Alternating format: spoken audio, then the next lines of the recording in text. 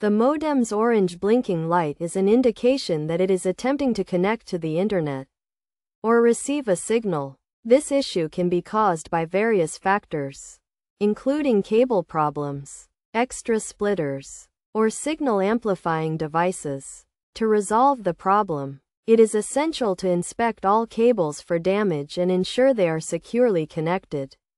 Visually check the pins for any bends, breaks, or damage, and replace them if necessary.